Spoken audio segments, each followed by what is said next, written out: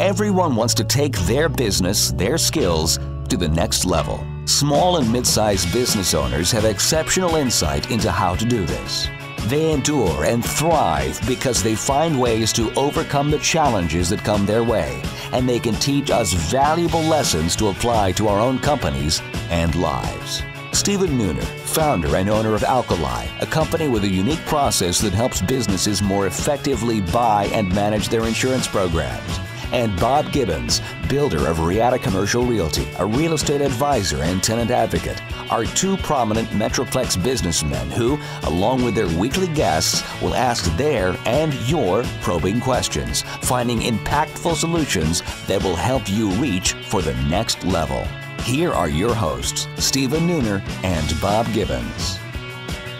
Welcome to The Next Level, conversations that propel business. I'm your host, Bob Gibbons. And I'm your less abrasive host, Stephen Nooner. Wow, really? And I'm excited to introduce our guest today. My good friend Kevin Bonfield is here with us. Kevin is the president of Concentre, a company that aligns elements of IT. And I took this from your website. I thought that was pretty awesome. More than strategy, more than development. It's a new way of thinking about business and technology, and it can turn IT into a strategic and competitive advantage. Look forward to learning more about that. Kevin is the best dressed next leveler we've had. Well, so I'm sorry. We did have Jessica Nunez. Well, she's the most attractive, possibly. It sounds like a competition. Yeah. I'm willing to take You that or one on. Jessica. Yeah, exactly. Go. To learn more about Kevin, please visit concentregroup.com. That's spelled CONCENTRE group.com. Welcome. Thank you.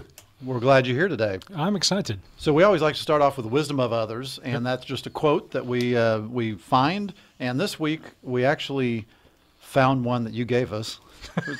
It wasn't a long search. That's good. George M. Moore Jr. Who was he? Do you have any idea? I don't. I found this quote on a postcard. I think in San Francisco. So, All right, but it looked really good. So yeah, it's a great quote. He said, "A winner is just a loser who tried one more time." yeah, I mean, a lot of people have heard the Vince Lombardi quote, right? We didn't lose, we just ran out of time. But this one to me is all about persistence, right? It's really about what entrepreneurialism is, and you've just got to keep on going at it. You've got to be persistent, keep moving, even when others probably would have given up. And at my lowest times, by the way, this is a quote at my desk in my office. It's right above my screen, so I see it every day. It's one of the things that kind of resets me and drives me forward. You know, I heard about a study several years ago where they took the very top salespeople in organizations, big organizations, and compared them to everybody else. And the single best or single most common reason for why they were more successful was because at the end of the day, when everybody was leaving, they made one more call. Yeah. And that was it. It's so simple. We don't have enough time on the show, but for another day, a story of the worst salesperson I've ever met that was the most successful purely because of activity. Yeah. Did you ever see, was it The Pursuit of Happiness? It Yes. had Will Smith in it. Yeah. And he worked out basically that he was going to drink less water because that meant that he was going to go to the bathroom less, and he was going to make more calls as a result. I mean, that was Based on a true story. Yeah, exactly. Yeah, that was awesome. Yeah. So, Kevin, tell us something about yourself that maybe not everyone knows. And it can't be I'm British. People Or I haven't like worked that red out shoes. already. They ask me where I'm from, and I'll say, well, it's east of Dallas. So there's a few things that I think people don't know. I've slept on 6 continents. Okay. So not just visited. I've actually slept. I think in most cases I've spent up to a week there. The one I've not done is Antarctica. That's still on my list. I love flying from London to Dallas, and that's partly for me I get to go home. But there are very few times now when I just have time when somebody's not going to bug me, and I can get work done, and that's just about a long enough flight to be able to do that. So the one I'm curious about is what is a 1204 plank? Is that literally like planking? yeah, it's planking. So I like physical activities that are a combination of physical and mental. So I run half marathons. I've done a triathlon. This to me is self-torture. It's a little bit like that. Yeah. And so my trainer, I've known my trainer for about 10 years now, and he has a series of competitions across his customers, and one of them is the plank. And so I think it was 2 years ago, I won the first competition with a 5-minute plank, and then earlier this year he got a much wider range of people involved, and they came in. They were starting to do like 7-minute 30 planks, 8-minute planks, right? And it was actually a really tough time for me at that point. It was earlier on in the year, and I almost didn't try to defend my title, but I just worked out, back to the persistence thing, that I am willing to suffer more than other people, and that's a big part of it. And so yeah, it is. It becomes mental, right? You have to be taking the pain out of your body, and so yeah, I found in the end actually that the best way to win was just to have a really long time very early in the competition, so people gave up. Okay, right? so after our 12:04 holds. Sorry, 12:04. Yeah, I've got like a little plaque in my office. Nice. So the second half of our show is 12 minutes. Is that right? So we're going to you do could that with plank you in a while we ask plank. you questions. You'll be in the plank the whole time. Did I tell you that I don't speak very much during during the plank? That's your next. Bob challenge. has no problem with that. All right, let's see if we can get back to a business show. Okay, fair enough. All right. So Concentre Group. Yep. So tell us, what exactly is Concentre Group, and how are you different than your competition? Sure. So we work with CIOs and technology functions, basically to help them translate strategy into results, strategy into execution. And so we kind of fit in the management consulting space, but we don't really think of ourselves as consultants as much. We're more coaches and people that you sit alongside and work with. So we don't tend to think about our work as projects. We tend to think about it more in terms of what's the outcome you're trying to get to, and we will help you get there. We sit alongside you, we work with you, we collaborate, we help you, we teach you how to fish, right? So it's not just here's what you need to do, but we'll actually model it with you and then turn it over so that you can go and execute that on an ongoing basis. And so are you buying hardware and software and all that kind of thing? Or no. So we tend away from, while we talk about working in the technology space, we're really not we're not developers. We don't have managed services or anything like that. It's really much more around strategy, operations, process, and helping, like I say, helping technology functions become more efficient. And it's really, the reason it's important to me is that in working with them over the last, I suppose it's about 15 years, typically all of the bad decisions that have happened within a company, all of the symptoms kind of make their way to the technology function, right? So if you don't really have a purpose or a plan, that shows up as changing priorities and new projects, and you got to get this done tomorrow, happening in the technology function. And so it's as much about helping those guys be successful. So you have a little bit different typical client than our yeah. So tell us about who's your typical client, and then how do they know that they need to hire you? So yeah, we typically work with large companies, so Fortune 1000 and above. I think the smallest we've done, the smallest company we've worked with was about $1 billion in revenue. Typically, we also look at the IT budget. So $50-60 million of spend in technology is on the low end for us. And so yeah, we engage with them. Like I say, we tend to have much longer projects with them. So we will work with companies for years, because that's typically how long it takes them to get into that better spot. How do they know they need you, though? Oh, sorry. How do they know that they need us?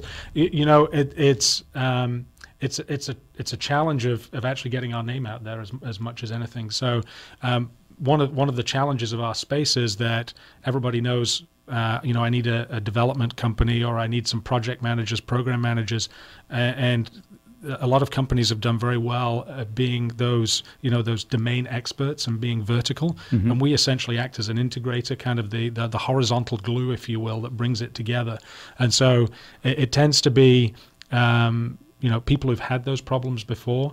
It's new CIOs who are trying to set a new course, and it's companies that It's companies that are facing some kind of inflection point. What's made them successful previously isn't going to make them successful in the future, and that's when they tend to reach out to us. And is there, I mean, so how good are these companies? I mean, because we serve a lot smaller market, right? Yeah. Under 1,000 employee, nowhere near that size. So just out of curiosity, how good are they at recognizing that they need outside help? I mean, it seems to me a $1 billion company is like, oh, well, we'll just throw more resources at it and keep it internal, right? Yeah. And yeah, so most of our leads come through people that we've worked with before, but precisely because of that, because it's not a well understood space really, and so yeah, actually, you know, you raise the just throw more resources at it. Often that gets companies into more trouble, right? Sure. Because they're just overweighting the amount of production work, if you will, and it's not generating any better results. So if you don't have the system set up the right way, then the more that you try and push through it, you're actually getting a lower result. Bigger hole. Yeah, I mean, it just doesn't. You don't Or get deeper hole. Yeah, you don't get the results on the back end. Well, right? if they're already spending $50 to $60 million a year in their IT, what's another few million? Exactly. But in that situation, are you not threatening to the IT infrastructure within that organization? It can certainly feel that way. When we first come in, Sure. I think that there's always hey, we've done fine up until now. What we found is that as we start to sit down, because we literally do become part of it, we're kind of like the team, like part of the team. After a while, it becomes much more collaborative, and we get to work. We get to work alongside them so that they can be successful. So yes, I mean, in any situation where you've got new people coming in, it's a bit of a challenge. But we've found that once we get going, we're viewed as partners rather than additional resource that's there telling you what to do. So just out of curiosity, talking scale, I mean, your business is your people essentially. Right. Yeah, so how do you go about attracting and retaining the right people for projects like that? Yeah, I mean, so we actually look for people who've had a mixture of experiences. So people who've been in consulting, and then people who've actually sat in the seat. So I've been a CIO on an interim basis. There are people on my team who've run large technology functions, people who've been business analysts, program managers, managed accounts. And so the thing that we can bring is not just, hey, this is the theoretical way that we would think about it, but hey, we've sat in your seat. We can look around corners. We can see where your problems are going to be, not just where they are. And that practicality comes through in terms of the way that we drive to results. And I guess whenever you're dealing with this kind of engagement, you've really got to, I mean, you mentioned earlier, CIO is the position that you're mainly interacting with, exactly. But don't you have to get buy-in even above that? Yeah. So for us to be able to take that strategy to execution, often we have to work back up into the business because it becomes clear early on that actually there's not a business plan that lays out what they want to do first and then second and then third, right? And like I said, that's why the symptoms show up in the technology function. I mean, you always assume that the bigger the company, the more sophisticated they are in their planning, but it sounds like that may not necessarily be the case. It's my experience that that's not always the case. Yes. Give us details and specifics. Which stock should we dump? All right, so we're going to go to a break. Before we do, it is said often, plan your success or you have already planned your failure, right? What do you do when your leadership is not aligned on what your 10-year target of your business should be? Stick around and we'll learn from Kevin. And now, Confessions of a Recovering Landlord. This is Bob Gibbons with Riata Commercial Realty, and I am your recovering landlord. After 20 years as a landlord, I now use that experience only for the benefit of companies that lease or buy office buildings and warehouses. Today's confession, knowledge is power. We all negotiate from a position of power and strength, or at least we want to. In any negotiation, the party with the most knowledge probably has the upper hand. And landlords count on this being the case whenever you're negotiating a lease, because most landlords are professional real estate investors and they hire professional leasing agents and property managers. Landlords are in the market every day negotiating leases, while tenants probably only negotiate 1, maybe 2 leases every few years. So tenants feel outgunned. Don't let landlords have all the power. As a former landlord for 20 years, I understand how landlords think and what motivates them. So let me put that knowledge and experience to work on your side of the negotiation. To learn more, contact me at texastenantrep.com. Again, that's texastenantrep.com. Have you started making plans to take your business to the next level in 2016? Hi, I'm Stephen Nooner, founder and CEO of Alkali. We have a trademark process called the Empowered Advantage that enables CEOs, business owners, and entrepreneurs to more effectively buy and manage their insurance. Before sitting down to make your plans for the new year, here are just a few things to consider. Would you say that you have an actual insurance strategy, one that you can articulate, or have you just purchased a policy here and there over the years? If you have an insurance strategy, was it discussed under the pressure of a renewal deadline or considered earlier in the year to avoid fire drill decision making? If your answer was no to either of these questions, then you may not have the right partner on your team. Visit alkaliservices.com to contact us and take the next step to a bigger and better future. Hi, I'm Dr. Jay Woody, founder and chief medical officer at Legacy ER and Urgent Care of North Texas, and we're excited about providing fair billing for all of our patients. I was told that an interview with Bob and Stephen would feel like an interrogation at Guantanamo Bay. That was sound advice. Welcome back to The Next Level, conversations that propel business. We are here with our guest, Kevin Bonfield of Concentre Group. And if you want to know more about them, you can go to concentregroup.com, and that's CONCENTRE group.com. Welcome back. Thank you. Okay, so before the break, we were talking about how you serve these giant companies, Right. Fortune 1000, et cetera. So your company itself is, 15, 18 people. How do you jump into that space as a company? And I mean, how did you get to that point? So, my career had started with Bain & Company. I was a management consultant for 5 years. I worked for a couple of small startups, and then I went to work for EDS for 7 years, and did a whole range of things there in the application space, offshore, state and local government. And it was at the end of that time HP had bought EDS, and we came to a mutual agreement that it was time for me to go and do something else. And I was excited to go on an entrepreneurial journey, and that's how Concentre started. So you already had that experience dealing with those size Exactly. customers. So doing it from a smaller platform really wasn't any different. It was just a different platform. It was a different platform. I think the experience that you get working in those kinds of companies is very translatable, and our clients recognize that that's part of the value proposition you bring. It's not that you are a small company of 15 people. It's that you have this broad experience. And now that we're in a smaller company, we've got a very clear way of applying that experience to you. Yeah, it seems like there's always that fear of small companies trying to work with the giant companies. Yeah. They feel like they're not able to compete or whatever. In fact, I went to something from the Chamber of Commerce, Plano Chamber of Commerce recently, where they brought in some really large companies here in the DFW area, specifically to talk about how small companies can do business with them. Right. And the very first comment was, it's really difficult dealing with these giant companies, and are you really ready for that? You need to ask yourself that before you actually start trying to work with them. And don't get me wrong, there's certainly challenges on the way in, right? I mean, dealing with vendor management functions, procurement, getting all of your contracts in place, and then making sure that you invoice and get paid on time. Absolutely, that is a challenge. But I think that there's something that comes from smaller companies working with larger ones, and it's that you get the maybe a slightly more innovative way of looking at things, because it's not constrained by a big company. This is the way that we do things, and because those bigger clients are so important, typically you are consistently bringing your A game and your A players to that relationship, rather than we'll give them a B team and see if they notice the difference. And so we've found that which happens, right? And so we found that that's worked out very well for us, because we bring a great team every time.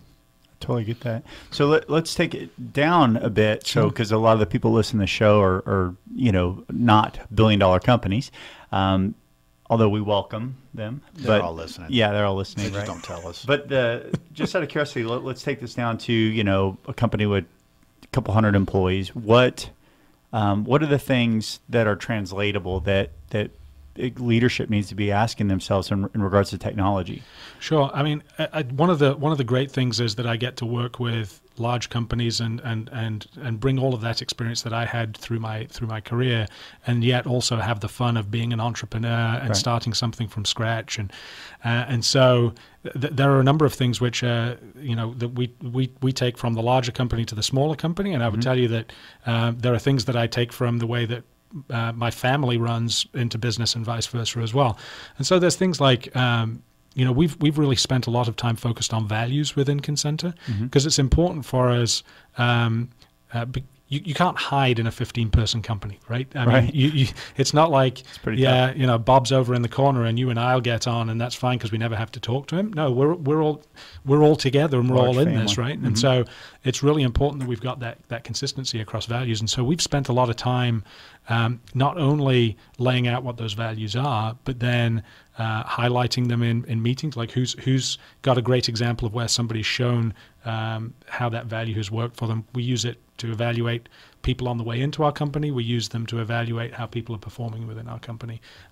So that's a critical piece for us. And how does that filter down in a smaller company into technology choices? Because to me, the technology is a tremendous equalizer. I mean, it definitely allows small companies to play on bigger stages. Sure. So, but how does that translate? Sure. So think about technology is not a giant scary thing that happens behind the curtain. Right. I mean, technology really is about people. I was at the CIO Hall of Fame Awards about a month ago in California, and there were 6 inductees who got up and spoke, and I think 5 of them talked about people. Wow. Like the difference that was made in their career was the people that were involved. So it's about people, right? And so if I give you an example, one of our values is authentic, empathetic, and caring, right? Okay. And so that actually translates very well for our clients as well, because you've got to be clear with people. You've got to be upfront. You've got to care about their success, and part of that means that you don't sweep issues under the rug. We try and bring them forward. We have them on the table. And if you don't do that in a technology function, then you get to the point where projects are running off course, right? You've got outages and nobody knows why they happened. And if you do that in a small company, then you just get this underlying degradation of the team if you don't feel like you're there all for one. Just start missing. Go ahead. So, Stephen, you asked a question before the break, what we call the hook. Yeah. Would you repeat that for us, and let's head down that direction? Ask the question, the hook again? Yeah. All right. So, I mean, plan your success, or you've already planned your failure. What do you do when your leadership is not aligned on what the 10-year target of your business should be? So, Kevin, does that sound familiar at all? It does, a little. So I suppose it's about 18 months ago, we started to use a system within our company called EOS, the Entrepreneur's Operating System. My guess is that you've heard of this before. It's maybe talked about it a couple of times. And so that was great for us, getting our leadership team together and saying, where do we want to be in 10 years, 3 years, 1 year? The 3-year one for us was actually a real crystallizing point, because it was close enough that you could actually feel it and see it. But it was far enough away that you could tell that there were going to be some big changes that would come if we were going to get there. And so when we first sat down with our leadership team, we talked about what that 3-year plan would be. We got it down on paper. We walked out of the room and said, yes, okay, we're in. That's what 3 years looks like. And it became clear over the next 3-4 months that some people were more in than others, right? And that didn't come up in the meeting. It didn't. And so, I don't like to go back on decisions that we've made unless there's new data, right? Sure. Because otherwise you're just delaying the execution of the decision you've already made. Right. And so we talked about, is there new data that we should bring to this conversation? And the new data was, yes, it would be helpful for us to understand what the ranges were in terms of revenue, what we thought revenue might look like in 3 years individually, if we were to go around the table, right? So you might say that, my range was 10 to 20 million, and you might say my range was 20 to 30 million. So we agreed on 20, right? But you're kind of thinking, we're not moving fast enough, and you're thinking, gosh, we're going too fast, right? And so we looked at all of the ranges, and it while there was an overlap, it became clear that there was going to be some tension within the leadership team as a result. And shortly or later on that year, last year, October, November time, there were members of our management team who said, "Look, we're not in on that as a 3-year plan, and it's time for us to go and do our own thing." And so, in the short term, obviously that's very painful, right? Sure. I mean, you've got members of your management team, leadership team who decide to go and do something else. At the same time, that is part of the system, right? I mean, EOS is very clear on get alignment, and we do this with our clients, right?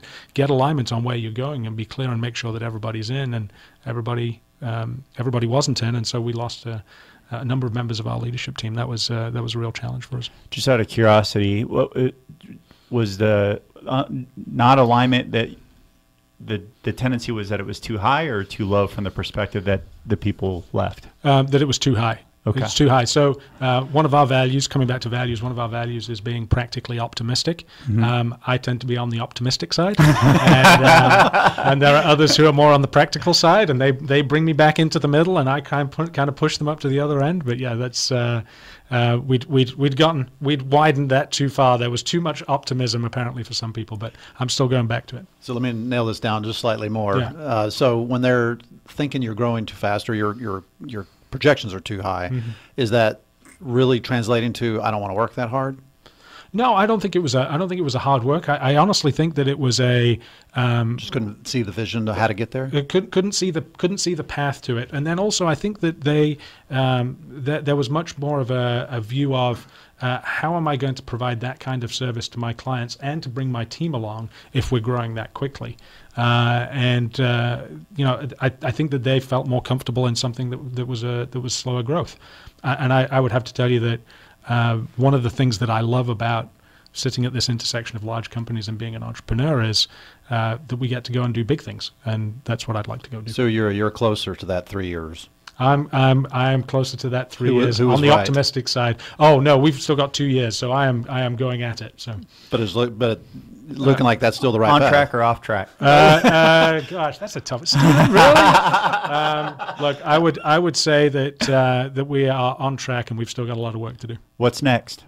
What's next? We're finishing up the foundation for the company. There were a number of things we found this year where we basically had to get people and partners in place that were going to grow with us over the next 10 years, and that was banks, lawyers, CFO help. We needed that to be able to take ourselves from here to our 3-year plan, and we've changed a lot of those relationships in the last year, and it's been very helpful for us. Well, we appreciate you coming on the show today, sharing you. with us your experiences. For the listeners, if you'd like to learn more about Concentre Group, please go to concentre.com. I'm sorry, concentegroup.com, and that's CONCENTRE group.com. If you want to know more about the show, please go to nextlevelshow.com. If you heard something that someone else would find value in, please help spread the word. Share it on Facebook, social medias, etc. And have a great week. See you next week. You have been listening to The Next Level, Conversations That Propel Business with Stephen Nooner and Bob Gibbons. Join us every Tuesday at 1:30 p.m. for more prolific conversations that will take your business to the next level.